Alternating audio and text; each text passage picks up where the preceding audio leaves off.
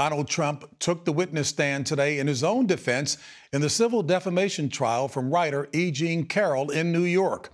Carroll is seeking $10 million in damages for disparaging comments made after a jury found him liable for sexually abusing her. CBS's Errol Barnett was inside the courthouse. 2 days after a joyful win in New Hampshire, former President Donald Trump was stone-faced, testifying in his own defense on the witness stand in New York. Judge Lewis Kaplan presided over the previous civil trial in which Trump was found liable for sexual abuse and defamation of writer E. Jean Carroll.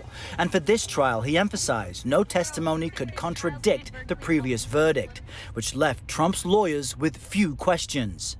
She's not my type. Including whether he stood by the deposition in which he declared his innocence. Trump said yes. At one point, Trump said of Carroll, quote, "She said something I considered a false accusation." The judge ordered the comment stricken from the record. And when Trump said, quote, "I just wanted to defend myself, my family, and frankly, the presidency," another objection and instruction to the jury to disregard. Trump's entire testimony lasted only 4 minutes. And when he said before taking the stand, "I don't know who the woman is," Judge Kaplan reprimanded him for interrupting. Exiting the courtroom, Trump was overheard saying, quote, "This is not America."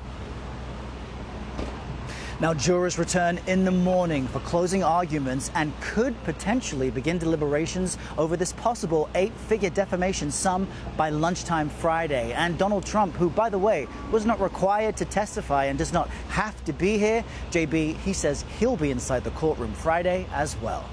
Errol Barnett in New York. Thank you, Errol.